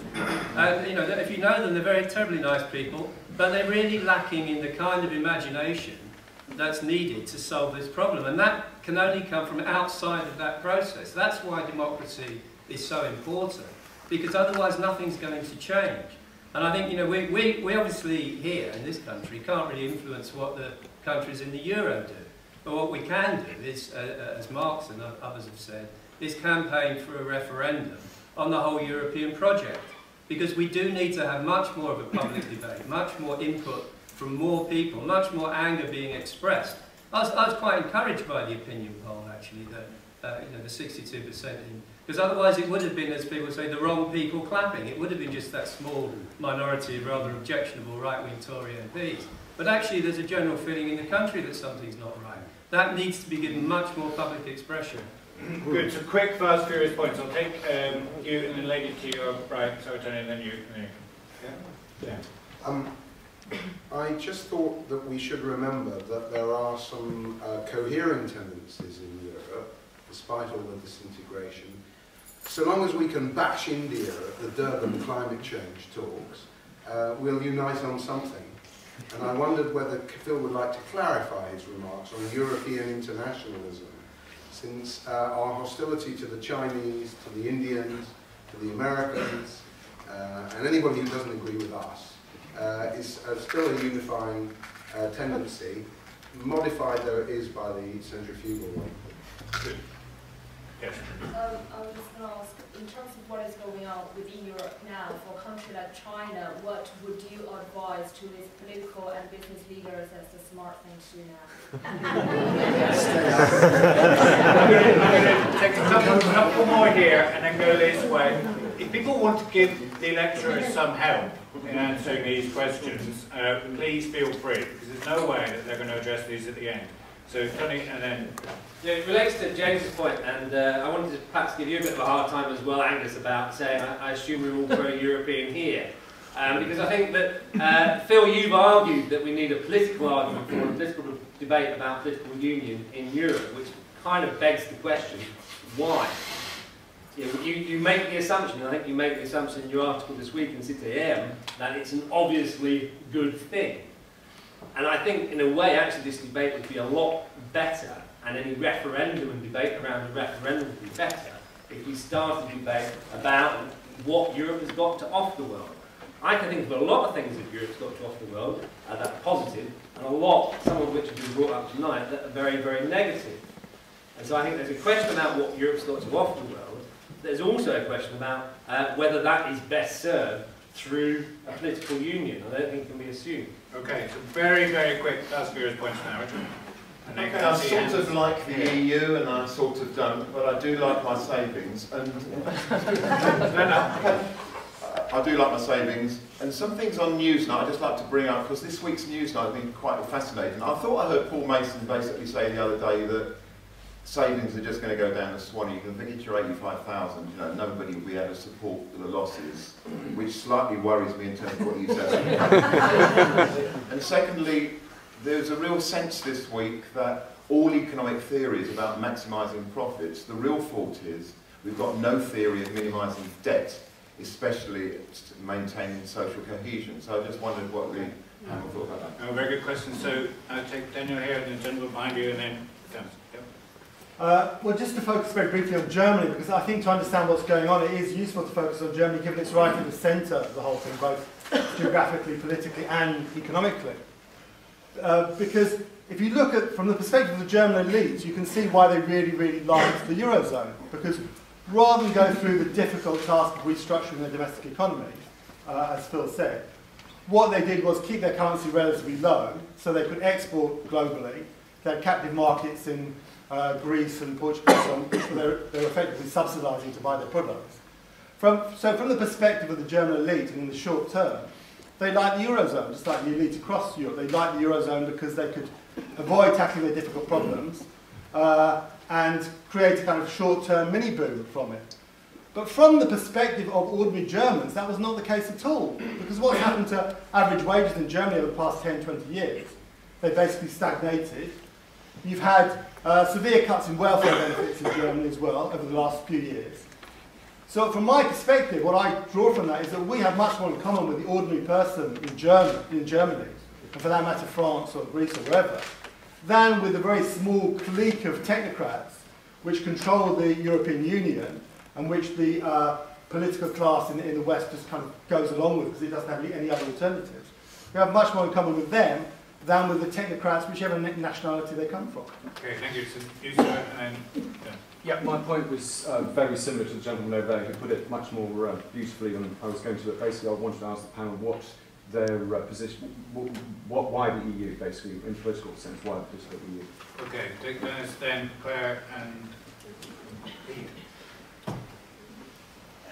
I think Phil's idea that there's no possibility of imposing a political union is probably, you know, not really quite right. I would argue that if you look at the political culture that exists across Europe today, it's one where, you know, people are prepared to accept the expert across a whole raft of areas of their lives, whether, you know, social policy, education, health, sex, diet, you name it.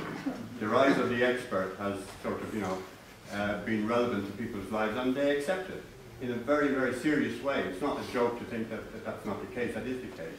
And in that sense, you know, democracy doesn't mean the same thing to people today at the end of a kind of political cycle, you know, where trade unions, social groups of all kinds, political parties are much less effective than they ever were at any time in history. And so, you know, there may be problems, of course, yeah. I'm not saying it's going to be easy, but I can't see why an appeal to democracy in this climate is going to make any great headway. Mm-hmm. Okay, now I think that's an excellent point. I mean, force can overcome democracy. So Claire, and then Pete. Yeah, a slightly similar point, and maybe not for the panel now, but just to sort of for us to be thinking about going forward. I mean, one of the things that I have a problem with is that I want to emphasise how serious the times we live in are. But there is a danger with this EU discussion, by the way, that we also do sound as though we're one scaremongering. And there's an awful lot of language of Armageddon in everything else.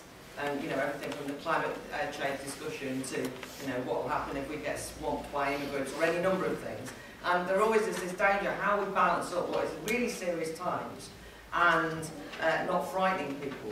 And I noted that Phil, you slightly tempted it by saying, well, probably not a lot might happen for a while, which is, you know, but so I do think we just have to be nervous of that.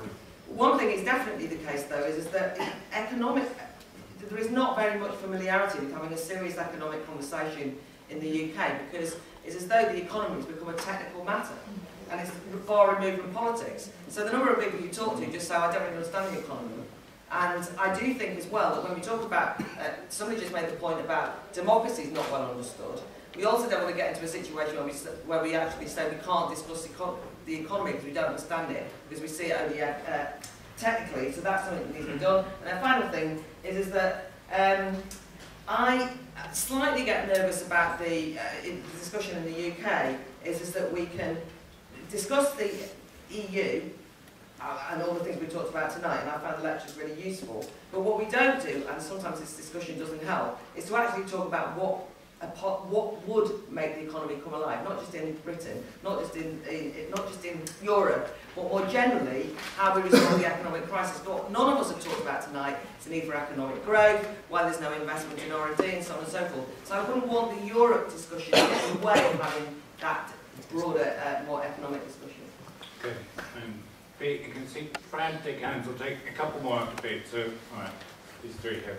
It seems to me that Cameron's veto has sort of shed a light on sort of rivalry between Britain, France and America, which you described very well. I'm not sorry, Germany very well. But I'd like to ask the panel, do they see a limit to particularly the French and German rivalry? Because on the one hand, you're presenting as rivalry, a real living rivalry potential to spill over, but at the same time we're calling them Mercosur. And it seems to me that that's a tension. And the limits to this will be the rupture of that, at the moment, arrangement, which they have very distinct interests, which are expressed through argument of the extension of the ECB or fiscal union. But on the one hand, they seem to be just a central tension, yet at the same time, they seem to be in bed together, slapping each other on the back, and they call Marcosi. So will that get resolved? Will that tension get resolved? Or will the rupture happen? Well, people think about that, there are internal tensions as well. Not all Germans agree on something, and not all the French. I mean, there are opposition within the country, and the French have already said they'll renegotiate the deal if the Socialists get elected. So, right there at the back, and in front, and then I think that'll be last thoughts. I'll bring the panel back in very, very quick. Just a question to Mark, as a fellow Labour man. With the likes of President Obama, the then Gordon Brown, and where I live, Julia Gillard in Australia, we're seeing like a lack of leadership from the left. So, as a Labour inside man, as a Labour inside man in Australia, is this the end of the political left in this crisis? The left's not always equated to Labour. Yeah. Mine is also a question for Mark. It's a very simple question. With the People's Pledge calling for a referendum, how would you word a referendum that would not then polarise the debate in exactly the way that we're all trying to avoid?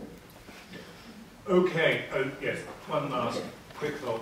In terms of the political issues, do you think democracy can ever topple technocrats?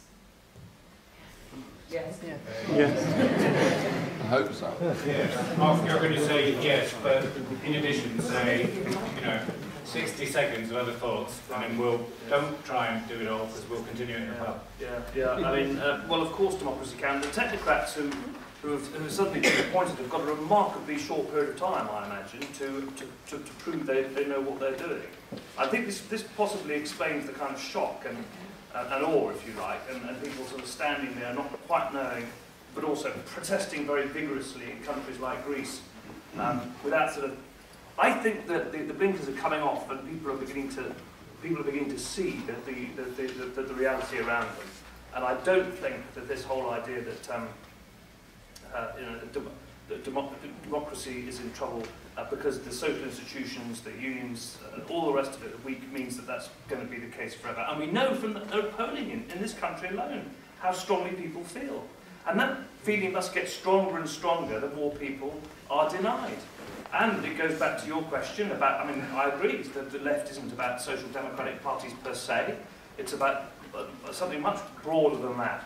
And if established social democratic parties in the countries you mentioned are failing so utterly dismally, and you look at Europe, and there's only one social democratic government, I think, in Denmark, then there's going to be a new uprising, new political developments, new changes. So I'm not, just because these political parties are failing doesn't mean to preserve them in aspect. God, where do you start? Last word. What is my last word? Yes, I tell you what. My last word is this. Last few words, please.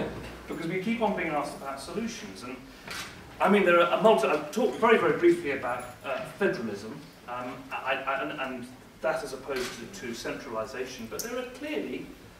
We have been offered a model, essentially, that you either have the technocrats in power, or it's the authoritarianism of Russia and China, and there's nothing in between.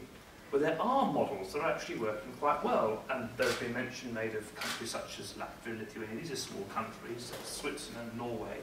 I just spent a week in South Korea, a country that has a very powerful economy, where there has been some divide between rich and poor, but essentially it's a post-dictatorship democracy that's doing rather well, and like Taiwan too. These countries aren't tied into a centralised system, they haven't given up all sorts of democratic powers and economic powers to do that. There is a sort of a model of sorts there. Well, I have to say, the idea that that Britons would work as hard as South Koreans getting up at 7 in the morning and coming back at the same time seems a little far-fetched. But there are some answers in these countries too, I think. Oh, come on, go on. I mean, the Britons aren't slackers now as well, aren't they? Bill.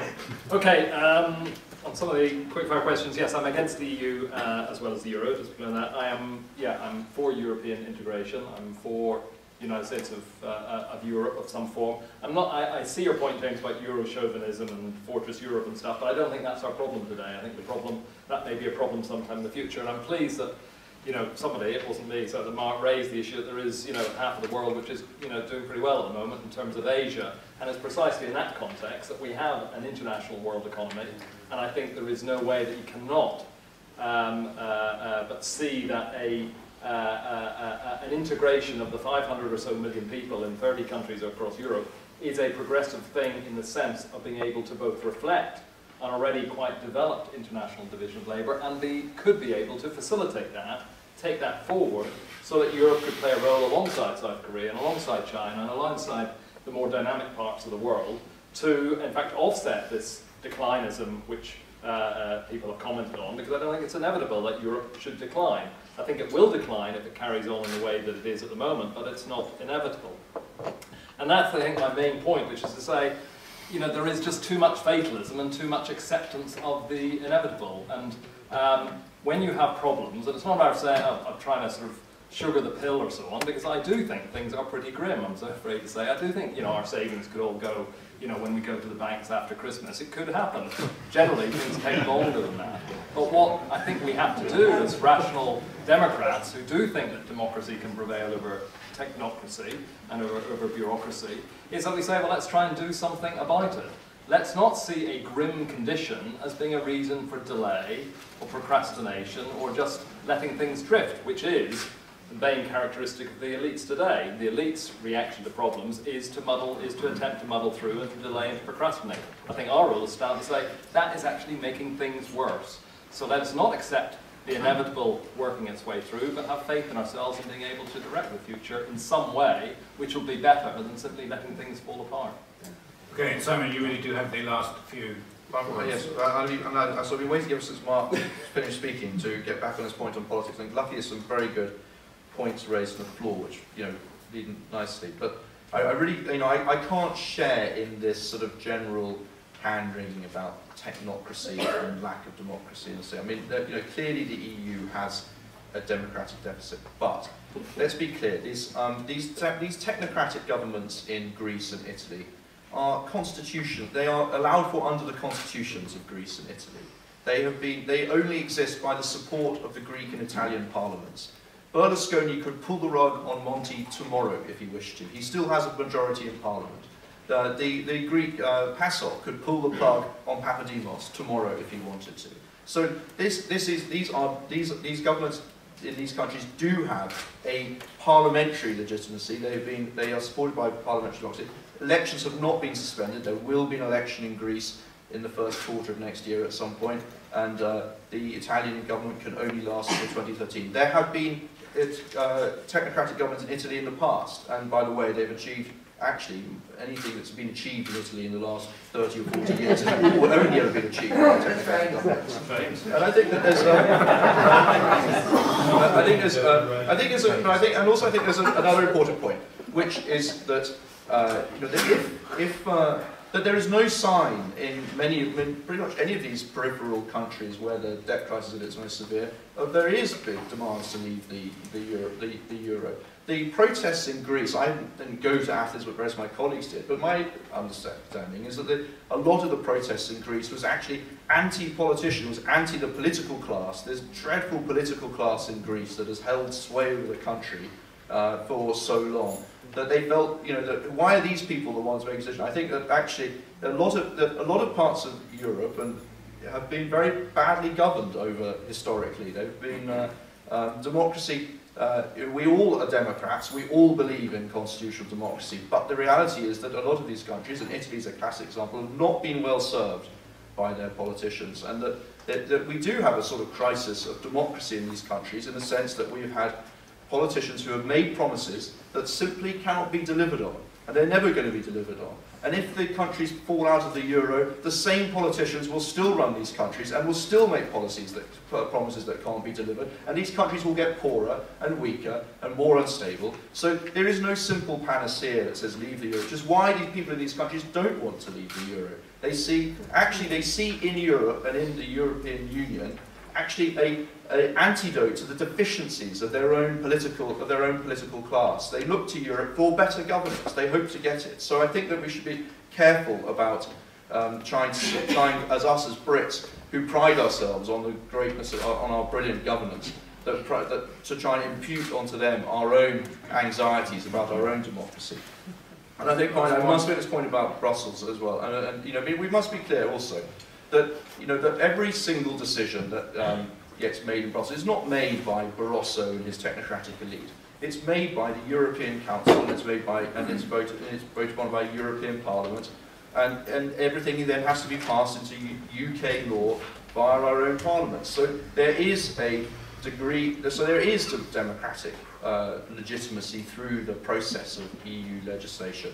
And of course, there is an issue around the fact that only the unelected Commission can initiate legislation in the European Union. But the reality is that the legislation that comes out of Europe is democratically, there is a democratic legitimacy to it. And it may not be perfect, it's probably not sufficient for the kind of fiscal and political union that is going to come forward. And my conversations with people around Europe, there's a recognition of that. That's part of the tension that's going on. But I do think that we should be careful when we talk about this political union. A lot of the political union that is needed to run an economic and monetary union will, if these treaty changes go through and have been agreed, most of it is already in place. There is an issue around then creating a greater political legitimacy, but I think we should be careful about getting ourselves into a position where we think that there is that this democratic deficit is, that we're being run by unelected technocratic elites. Our democracy is still strong in Europe, and people still do have votes. There is still referenda if there is going to be treaty change. So I think that we should. I would like to just end on that slightly more optimistic note. Okay. Well, we can debate whether or not that's optimistic, but can we take the panel first of all?